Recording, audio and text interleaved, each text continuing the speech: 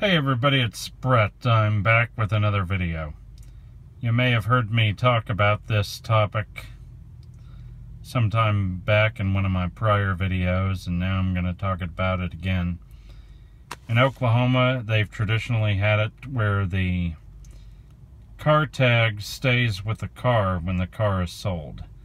But under a new change in law effective July 1st, the car tag will actually stay with the owner. This is the system, the same type of system in place in other states such as Kansas and Arkansas.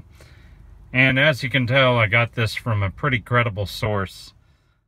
Okay, also the way this law works, when you sell a vehicle to a new owner, they're going to be able to drive it for 5 days without a license plate. And also, since you'll be able to keep the tag, since the tag will stay with the owner instead of staying with the car, there's the potential to also transfer it to another car. And when you go to buy a car from a dealership, you'll be given a temporary 30-day tag.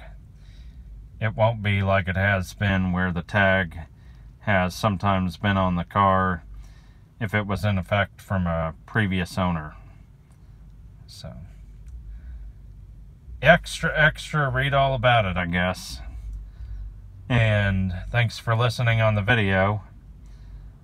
And I'm personally in favor of this change. I think it's better than the system that they had in place. So, thanks for watching.